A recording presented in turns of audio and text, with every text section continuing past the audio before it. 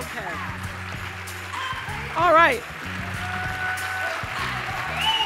Thank you. Oh, hey. Yummy. Thank you. Thanks, Aves. That was so good. You know, all those years, 25 years of doing the Oprah show and going into work at 5:30 in the morning in the makeup chair by 6:30 and literally crawling home at night for 25 years, I used to wonder what the ladies who lunch were doing. Really, I was attracted to like paintings of women lunching and so this is what it's like. But even better, this is an empowerment lunch. You know, I changed how I viewed power about 1989. There was a book I read by a man named Gary Zukav called Seat of the Soul. And in Seat of the Soul, he defined what is true power, what is authentic power. And his definition of authentic power, meaning the kind of power that can never be taken from you. Not your looks, not your fame, not your money, not your square footage, but authentic power is when the personality, your personality, comes to serve the energy of your soul. When you are able to align who you are, who you've become in the world, with really what you've come to do in the world, when your personality serves the soul. So I thought a lot about that. That book was actually life-changing for me. And I was building a home in Santa Barbara. And as anybody who's ever built a bathroom or a home or anything, nothing ever happens on time. And it was 2002, and we're supposed to be finished, and it wasn't finished. And I was like, I can't wait to get in my house, and I'm finally going to have a great Christmas, and I'm going to do the kind of Christmas that I dreamed of from the Currier and Ives, you know, cards. So I'm going to have the wreaths on the door, but I didn't have a floor, so it was a little difficult to do that. So I started to think, if I can't do that Christmas, well, what am I going to do for Christmas? My house isn't even ready, and what can I do? So I started, as I was walking around through the trees, sitting under that tree, because my favorite time is to be alone with my thoughts. And as I was alone with my thoughts, I was thinking, what would be the next best possible Christmas for myself? And I thought of the best Christmas I ever had. The best Christmas I ever had was when I was 12 years old. My mother was on welfare. I was living with my mother and a half-brother and sister in Milwaukee. And my mother called me, the oldest, to say, into a room to say, we won't be having Christmas this year. I said, we won't be having Christmas. What about Santa Claus? There is no Santa Claus. I had already figured that out, but okay. I was embarrassed and I was ashamed because for the first time, I had to face the reality that, yeah, what I've been suspecting, that we're not like the other kids, that we really are poor, is true. So we're not going to have Christmas, and there is no Santa Claus. My first thought, after being embarrassed and ashamed, was what will my story be? What am I going to tell everybody when we go back to school and they're showing their toys and I don't have anything to talk about? What am I going to do? I'm not going to go outside tomorrow when everybody's out in the yards, in their yards, showing the toys they got for Christmas. I'm going to stay inside. Am I going to pretend I'm sick? What is my story going to be? Well, late that night, some nuns showed up at our house, and they brought a basket of food, and they brought toys for my brother and my sister. And I was overwhelmed with joy that those nuns showed up. Not because they brought me a Tammy doll when I really wanted a Barbie doll. I was overwhelmed because somebody remembered that we existed and somebody cared enough in the middle of the night to come to our house with food and toys. And also, I would now have a story. So as I was contemplating, that was the best Christmas I ever had, I thought, how could I make that possible for somebody else? What could I do to create the same kind of experience for other children? So I took 50 members of my team at Harpo, Harriet, one of them, Sherry, the table, and hired another 50 people in South Africa. And we went to South Africa with the idea of creating something that we ended up doing a documentary about called Christmas Kindness. Christmas Kindness, using my personality to serve the energy of my soul. So we went from village to village, offering toys and clothes, food, soccer balls to children who'd never experienced Christmas before. And early in the morning, you could see them lining up by the thousands to come. And we actually went to 10 or 12 villages to do this. And people said to me at the time, oh, that's so frivolous, and the kids won't remember it, and why don't you use your money to do something else more substantial, Oprah? And I said, they may not remember the toy. They may not remember the clothes, although they were most excited, the children, to open boxes containing clothes because, as their caretaker said to us, having new clothes made them not feel poor. And for so many of these kids, it was the first time they'd ever experienced having something that was new for them. They may not remember what they got in the box, but they will remember that somebody remembered them. They will remember the experience. So during this entire experience, Nelson Mandela had invited Stedman and I to stay at his home. So when Nelson Mandela invites you, you stay. And I was so nervous. I was like, oh my God, what am I gonna talk to? Because it's 10 days. It's 10 days, it's not just a dinner, it's not a lunch, it's 10 days. It's 10 days, breakfast, lunch, and dinner with Nelson Mandela. What am I gonna say? Stedman said, why don't you try listening?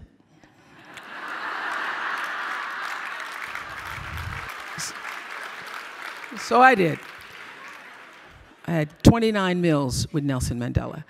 At first, really, I was very, like, oh my God, it's Nelson Mandela. And by the third or fourth day, he and I would sit together in his living room, sharing the paper at the end of the day, talking about events in the world. And one of the things we came to talk about the most was the power of education to overcome poverty. So in one of those lucid moments, I said to him, well, I've always wanted to build a school. He said, you want to build a school?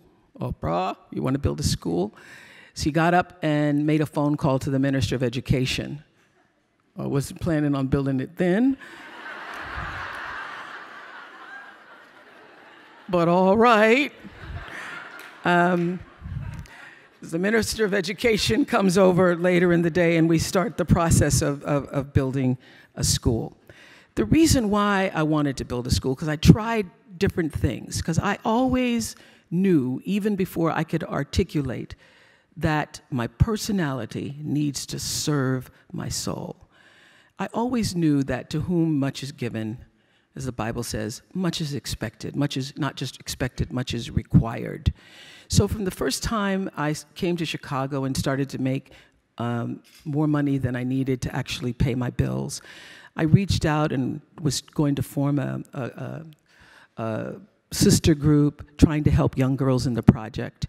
And I discovered I wasn't able to do what I really needed to change the trajectory of those girls' lives, because every girl that we would take out of the project and spend time with on the weekends, my producers and I, they would have to go back home into the same environment, and it was impossible to just change the way they saw themselves in the world. So by trial and error, I knew that in order to literally change the way a girl sees herself, I would need enough time to spend with her, to be able to hire the right kind of teachers, the right kind of administration, to be surrounded by a nurturing environment, to allow that girl to change the way she felt about herself and saw herself in the world. So the idea of creating a boarding school that was surrounded by beauty, the kind of school that I would want to go to. And I tell you, when I first sat down with the architects and said, I want to build a great school for leaders that will change the lives of women, and they will be able to break the cycle of poverty for themselves and their families forever and become a part of the real and true new and free South Africa. Well, the architect said to me, well, these are poor girls. These girls. I said, well, where are the closets? Where's the space? Where's the drama? Where's the theater? And they said, well, these are poor girls. These girls really don't come from families with clothes, and a lot of them have lost their families. And I said, but they will have clothes, and they will be able to do drama, and they will be able to excel beyond anybody's dreams. And that is exactly what has happened 5 years later.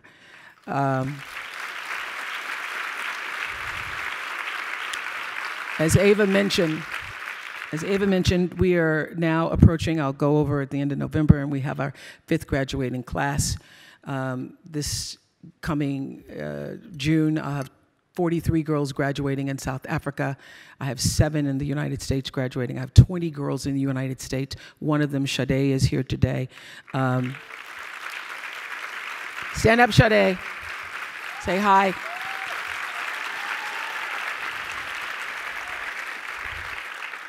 This young woman, who's now a junior at Stanford,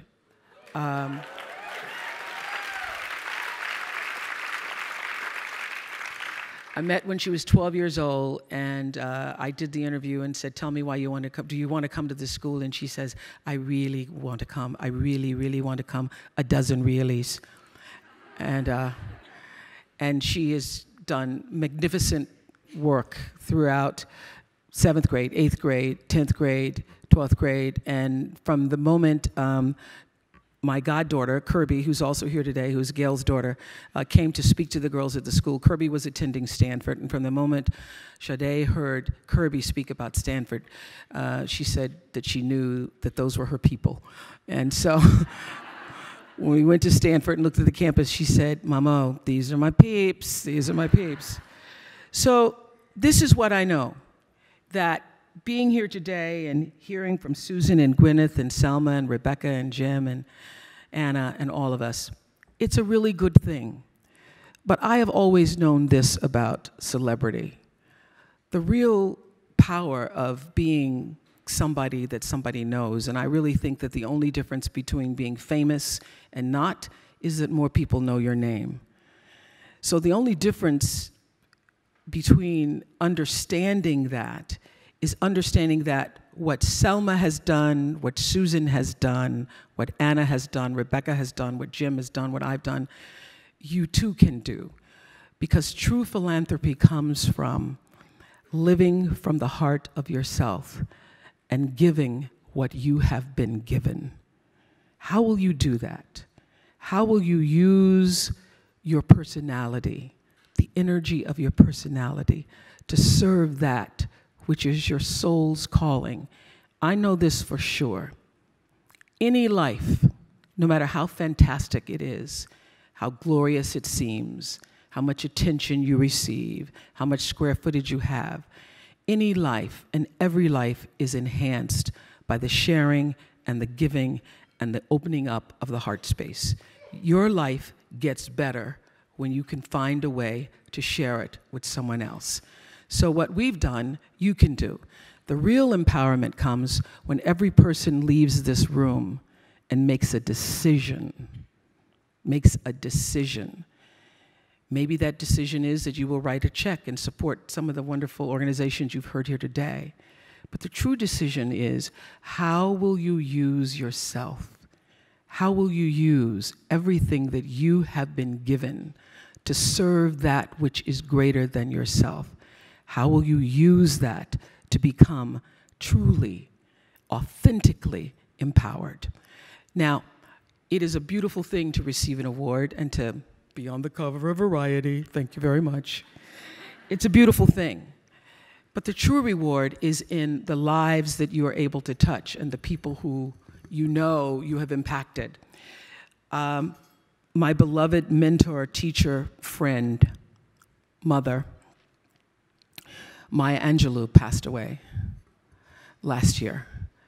And I remember when I opened the school, I was so happy that finally it happened. We got it done and got through all the bureaucracy and all the stuff that it takes to build a school from the ground up. And I said to Maya, oh my God, Maya, this is my legacy. And Maya said, you have no idea. You have no idea what your legacy is. Your legacy is every life you have touched. Your legacy is every person you have met whose influence was felt by you. Every single person. So she said, it's every person who's ever watched a show and decided that they were going to go back to school, or watched a show and decided that I'm going to leave my husband. I'm going to no longer be a victim of abuse. Every person who watched a show and said, I am a victim of abuse, and because I saw this, I now can stand up for myself. Every person who gained a voice because of you. You have no idea what your legacy is. Your legacy is every life that you touch. And so, as you leave here today, the decision is, whose lives will that be? How will you use yourself in such a way that your impact and your legacy will live beyond the doing? So the great reward for me is knowing that what I'm doing and how I've done it and how I choose to live in the space that I call God, how in God I move and breathe and have my being, and I try to move from the center of that, is able to literally touch the lives of other people. I said to the girls when they first came to the school, we found them in villages and we found them in townships. We went out, some kids were having school in a boxcar on a railroad track and some under a tree. And I said to the girls, the trajectory of your life is about to change. And I only ask one thing of you, is that you give as much of yourself as I and this school is willing to give to you. And Becky Sykes, who's the head of our foundation and spends so much, stand up, Becky, spends so much time with the girls, can vouch for this. And so this is the true reward. I just wanted to share this with you. One of my, Sade is here because she's the only one of the 20 girls who are in school in the United States, in school from, their girls range from Brown, Mount Holyoke, Wellesley, Johnson C. Smith, Spelman, Colorado, Oregon, Stanford. She's the only one who had Fridays off. So I said, everybody, not getting out of class to come to Variety, no. But June of this year, I mean, so the girls are out in the world. We've done this thing that Susan was talking about, touching the lives of girls. And when you change a girl's life, you don't just change a girl's life. You change the community's life. You change a family's life. Because what girls do is they take it back home. They take it to their families. They take it to their communities. So my girls are all over the country in internships and working and doing multiple things during the summer months. And one of my daughters, I call them my daughters, Avukile, who's at Colorado College, was working and went back to Cape Town to work in Cape Town this summer. And she'd always wanted to be a doctor, had planned to major in medicine, and this summer made the decision that she was going to switch to public health. So when they leave, I always say, just let me know, just send a text. You don't even have to say you arrived, just send an emoji. Emoji, hello, I'm here. But she wrote me this amazing letter that will be something I treasure forever. I just wanted to share a bit of it with you today. She wrote this on June 11th, after having arrived in Cape Town and being in a house with all of these students from different parts of the world. She writes, this is a girl who we found who would have had a very different life. But she writes, the other day, we were all sitting around table and began to have a heated, passionate, respectful, and compassionate, and most important, fulfilling discussion about what we want our own country and our nation to be, what we should be doing as the youth of this country to make it better. For the first time, I really believe I have hope for a better future. We talked about what male privilege means, what white privilege means, and the chains of victimization. Oh my mamo. It was challenging, yet so insightful. It felt good to know that I could share my opinion with a group of only guys and know that if my opinion was disagreed upon, it was solely because of the quality of my opinion and not because I'm a girl. I'm finding myself being able to let go and be me without fear of what the next person thinks. When I think I can go deep with someone, I do, and most of the time it turns out that person was also seeking the same thing. I'm learning, I'm making mistakes, I'm laughing, I'm deciding, I'm asking, and I'm questioning, and I'm also growing. And I have to tell you, I am filled with gratitude, so much gratitude that I can see the sights that I can see and meet the people I have met and continued to be favored by God. That's the true reward. Thank you.